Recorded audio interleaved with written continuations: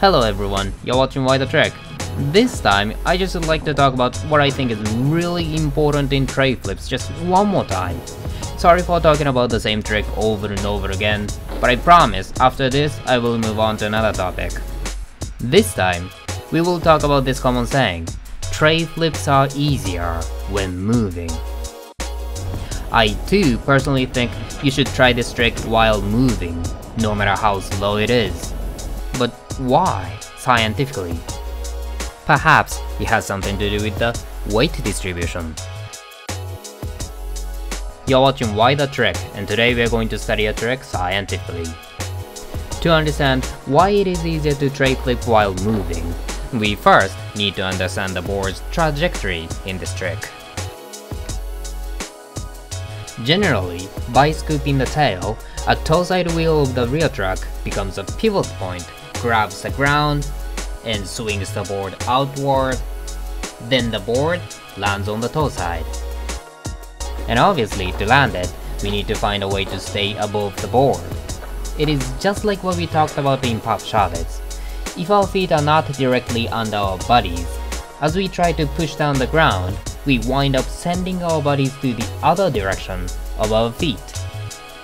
So if your body is located on the toe side of your board, you don't have to try to jump forward because it happens naturally according to the physics.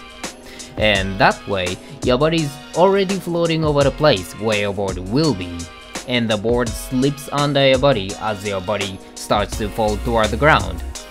Please take a note, this cannot be the other way around. If the board goes to the toe side before your body does, there's no way you can land it anymore.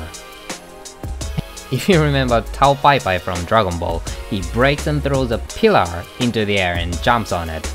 In fact, someone actually proved that it is possible, but we are not him. So make sure to keep in mind that the shift of the weight has to take place before jumping.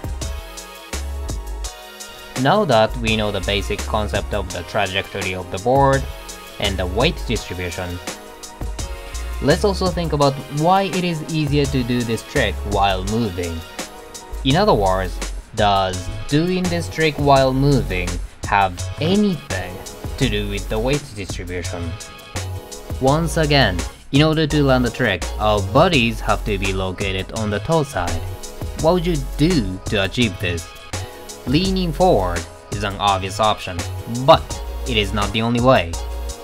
Instead, what if it is a skateboard that moves? Wouldn't that still do the same thing? You may think that's impossible, but if you take a closer look at my Treflips, my board goes to the heel side here, here, and here. And why do you think this is happening? As you crouch down, the majority of your weight is on your front foot, and the front foot that is on the heel side of the board pushes it down and tilts it.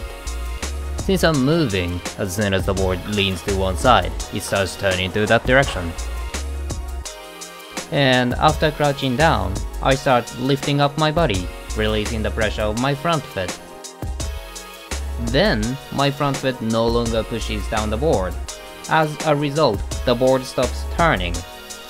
On the flip side, when I Treflip stationary, although I may actually tilt my board due to the same physics, as the board is not moving, it simply does not go to the heel side. Please note, the slide of the board alone is generally not enough to place our bodies at the right spot for this trick. In fact, depending on the setup of your board may not tilt as much as my board does, and you might actually have to jump forward further than I do. There are so many more variables like your weight, hardness of bushings, types of trucks, and speed and everything. Plus, you don't have to try to intentionally push down the board, it just happens naturally. So please take a moment and try to find the best weight distribution yourself. Lastly, just FYI, you can see the 3D model on my website. Just click this icon, and you can do everything. You may zoom in for details, change camera angle to see what's behind, slow it down if you need more time, display grid lines, and change transparency. Please give it a shot and give me a feedback. And that's all for this episode. As promised, I'll be talking about a different trick next time. Please like, comment, and subscribe. Thank you for watching as always. Until next time.